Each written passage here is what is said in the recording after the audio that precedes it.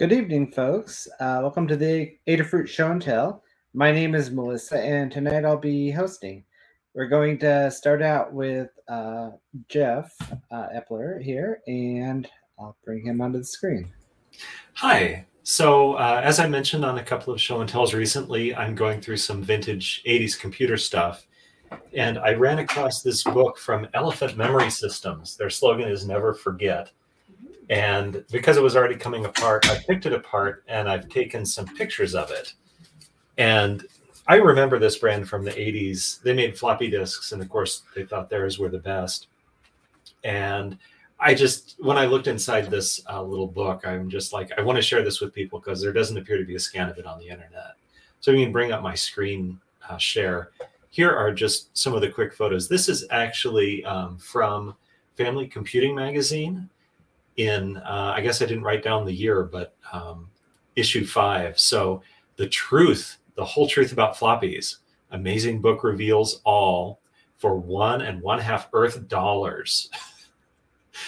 And in Massachusetts, to order it, you can call collect. So there's a 617 number there for you.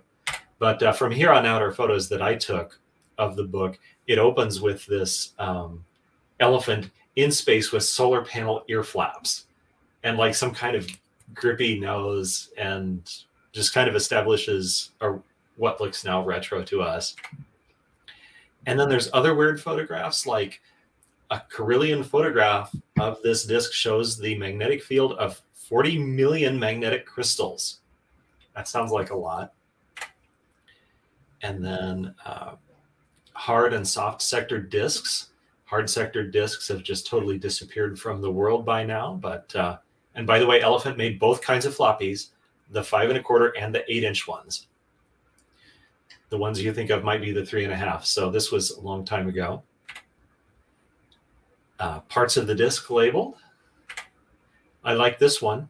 You only need 5 8-inch discs, and then you can store the whole Old and New Testament of the Standard Christian Bible. So how's that for information density? And I don't know, the priest here has a little neon neck collar, it looks like. Here we have an x-ray of a floppy drive. X-rays, cool.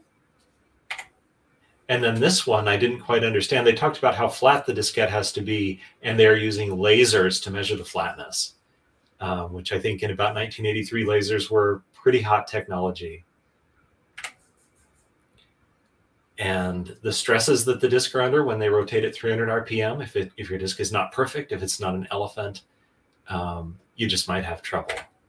There's a whole list of the tests that they do. They measure for extra bits and missing bits, the smoothness, the substrate material, the coefficients of expansion. They just measure everything.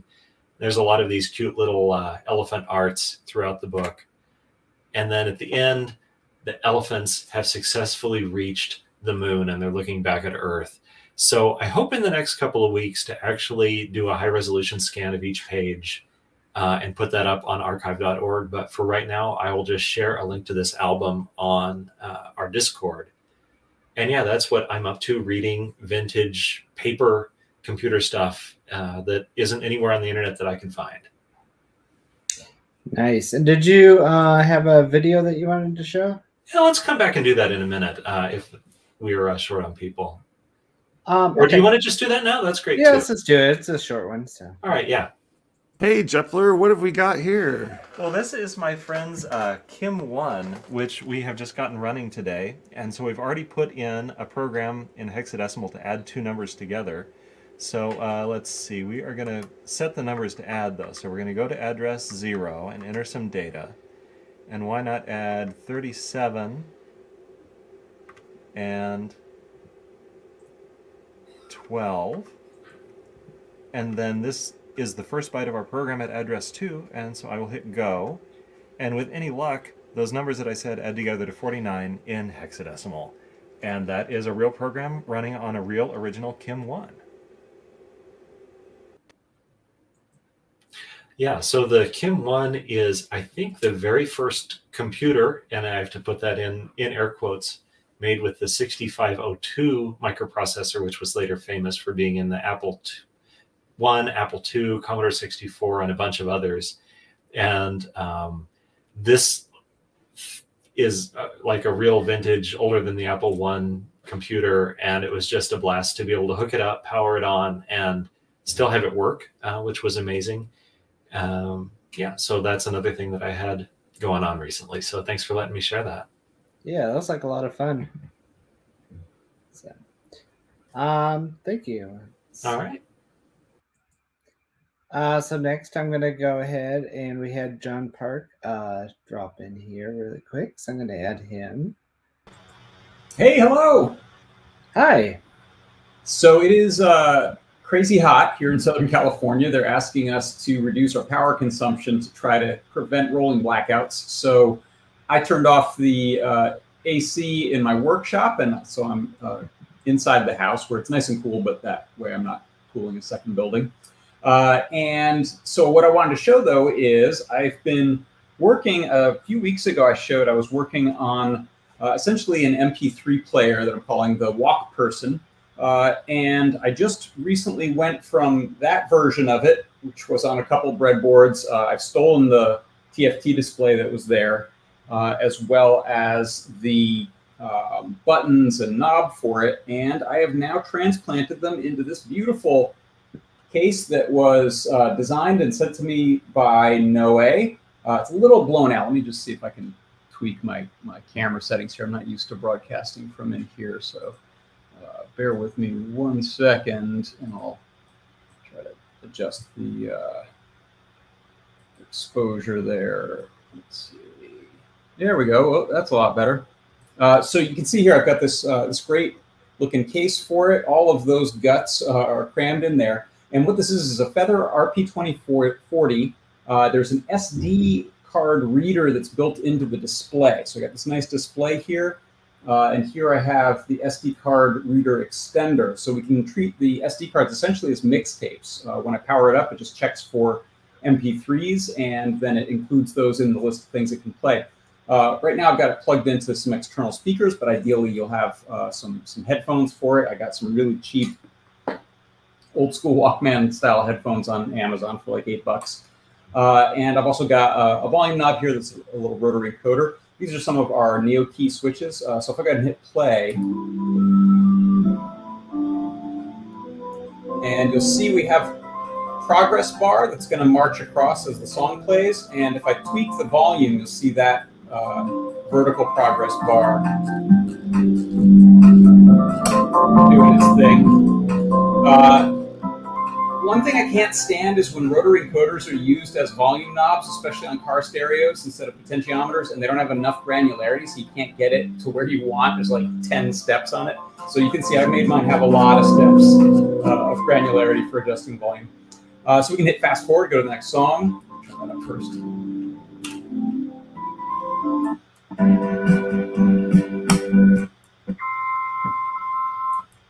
And we go backwards. And I can just stop it there, and then if we turn it off, there's a nice little recessed switch here for powering it down. Take out the SD card, put in a different tape, and away we go. So that is the guide I'm working on. I just took photos of this today as I assembled it, and I'll be putting a Learn Guide together. The code is up now for the Learn Guide called Walkperson, with person spelled with MP3 in there, so you'll find it. So that's the project. That's what I'm working on. Oh, that's really nice. Yeah, I like how the volume works. Have you thought about maybe like making it so it does different granularities by clicking on into the button or anything like that? If it did, I'm sorry, I missed that. Different what? Is it a clickable button for the knob? The encoder is, yeah, and I've left that as an exercise to the user to use that for something. I thought mute might be nice on that, but I didn't add that before I had uploaded the code and decided to be lazy and let people decide what they want to use that for. So you could use that for different things. It'd be interesting to see what people do. You can go in there and adjust the code. I put a little simple graphic there. I'm not trying to animate that graphic, but I was really excited to use these progress bars. There's a library for CircuitPython that's called the Progress Bar Library. There's a horizontal progress bar, vertical, and you can adjust their size, what they respond to. But they seemed to work great without any like glitches in my audio, because that was something I was worried about is taxing the system. I didn't come up with a good way to do like big animated graphics on the screen without running into issues. I'm sure it's possible, but I was content with just having a simple stationary graphic of the tapes and then just move those two little things around. That looks really good. Thank you. Thanks a lot. And next up, we have Charlyn and... Hello. Hi, do you want to show us what you have? Yeah, I can hear you. Awesome.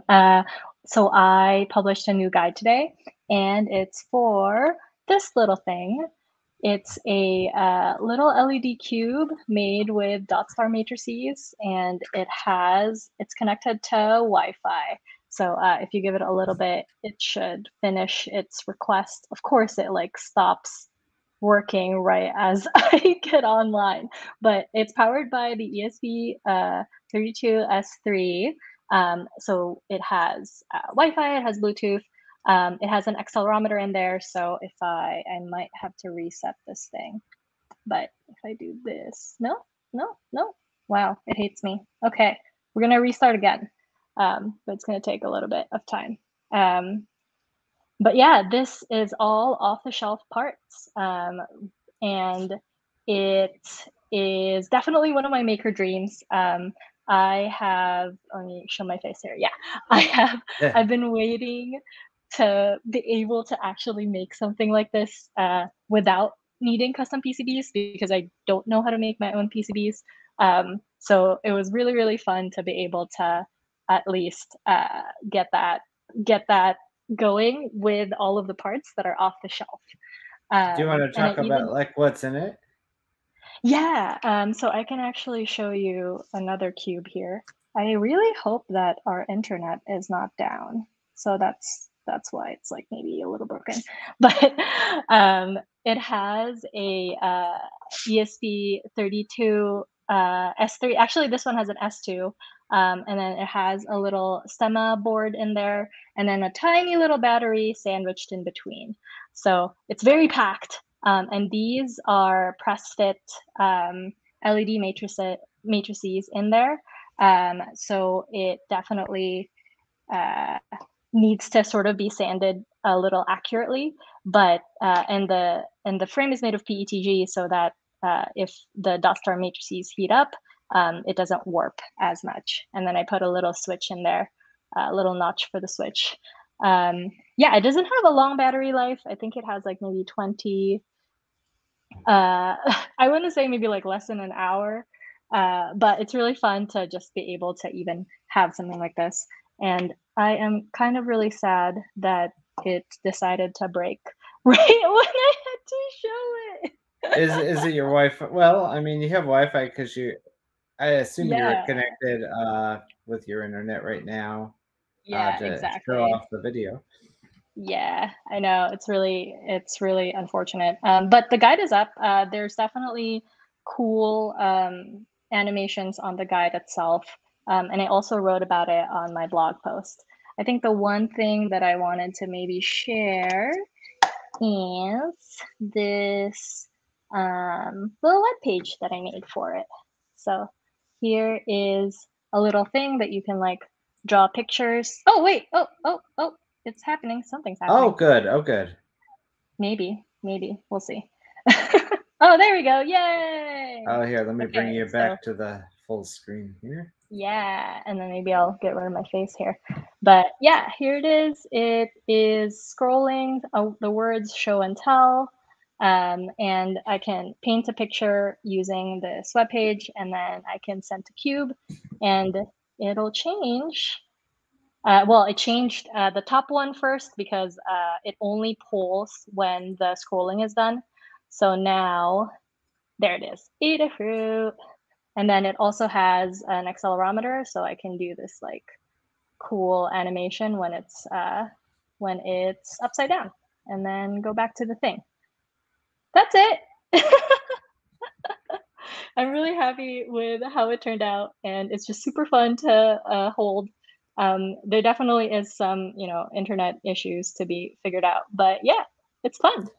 Yeah, and since it has the ESP32 S2 and S3 in it, That could actually work with the CircuitPython code editor that I've been working on in order to like be able to edit the code without having to worry about any chords or anything.